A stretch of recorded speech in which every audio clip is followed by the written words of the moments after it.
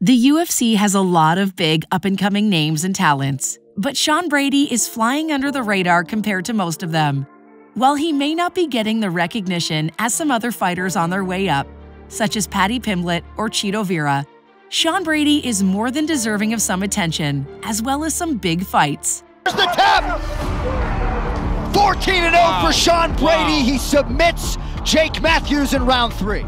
Brady gets his first big fight this October, as he's featured on the main card of a stacked UFC 280 pay-per-view.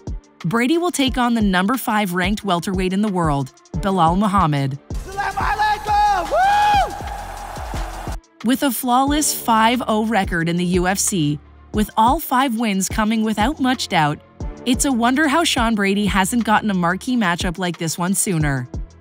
Training out of Daniel Gracie Philly, along with some of the best young fighters in the UFC, Brady's among the best young prospects in the sport, with Jeremiah Wells, Pat Sabatini, and Andre Petrosky all fighting out of the same gym in Philly. This is one of the best prepared and most successful gyms of the last year. As for Brady's UFC 280 matchup against Belal, the fight promises to be a competitive affair. These are two of the most well-rounded fighters in the division, and there's not much difference in skills on paper. Both fighters are more than competent on their feet, but the ground game is both of their best weapons. Sean Brady's completed at least 1 takedown in each of his 5 UFC fights, and has completed 4+ takedowns twice. In his last fight against seasoned veteran Michael Chiesa, Brady scored a career-high 5 takedowns to secure rounds and lock up the victory. Belal has an even more wrestling-heavy style, as he has a combined 12 takedowns in just his last 2 fights.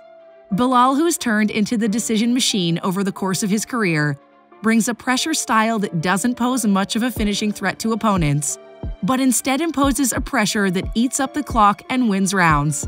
It'll be intriguing if Bully Belal will be able to carry out this same style in this one, as his advantages in the wrestling and grappling department will be minimal against Sean Brady.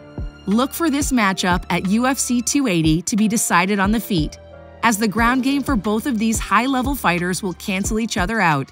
There, it'll be about the pressure and volume striking of Belal compared to the powerful but somewhat unproven stand-up game of Brady. While he's outclassed opponents on the feet before, Brady has just 1 knockdown so far and 0 KOs on his UFC record.